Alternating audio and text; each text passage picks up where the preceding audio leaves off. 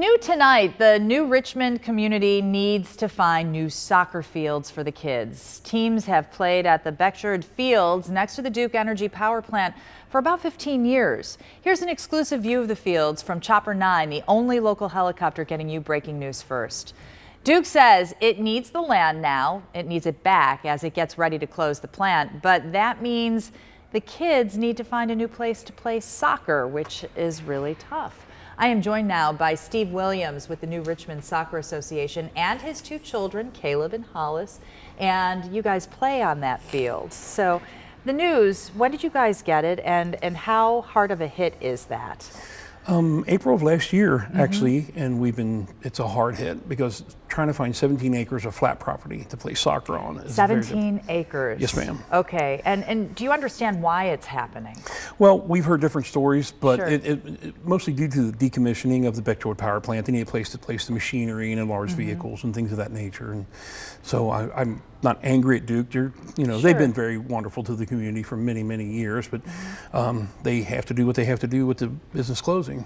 Sure, and so with it closing, it leaves you guys kind of with your hands up in the air. Absolutely. Myself and Dale Yance, the president of the league, have been chasing property, trying to find anything we can. We're a not-for-profit, so we don't make any kind of money. We don't have a large bank account, so we're dependent on league fees. We're dependent on donations from people. And I think people assume, well, why not play at a park district or something? Is that an assumption that anybody can make? Well, the nearest park district to us is Monroe, and they offered us small areas where we could place one field at a time. We need a cumulative 7 fields all at one time, plus the parking that goes with it. And Monroe Township was gracious enough to offer that, but we can't. It's not feasible for our soccer league. It's not feasible for any soccer league. Most of the parks they have barely hold 10 to 12 cars at a time, and you're looking at 100 cars per every game or two. How many kids are we talking about? Well, in the spring, between 200 and 250, and in the fall, 300 plus, sometimes close to 400. Holy cow. Yeah, okay, so we're talking about, and kids, why is it so important to you? Because we like playing it.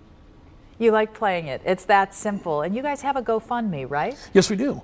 It's gofundme.com/NRsoccer, and then we have links at the nrsoccer.org, and we have a link on our Facebook page as well. So this is a pretty, when do you have to have fields and money in place to do this? Our lease runs out. Duke has extended until the end of October for us. Actually, it goes into the first of the year, but October is the end of our fall season. So we're going to get to play fall here. Which is great. Moscow, Ohio has offered us a large parcel of property at a very economical rate, but we got to get the fields ready. And it's going to cost, just to get the fields ready to play, $60,000 to level the fields, crown them, drainage, parking. We have a construction company, Utter Construction, is willing to do the work labor-free, but it's still going to cost upwards of $60,000. And that's just for the fields. GoFundMe. That's why we have the GoFundMe. That's why we've reached out to local businesses, and you guys have been so wonderful to allow us to come down here and speak to you. Well, it's in the name of kids playing soccer, right? Absolutely, it is. Absolutely. Yeah. So, all right. Well, good luck to you, and good luck, kids. And thanks for being here. Thank you so much for your time. Much appreciated. You bet. And we have posted a link, 9 on Your Side actually has posted a link to the GoFundMe on our website, wcpo.com.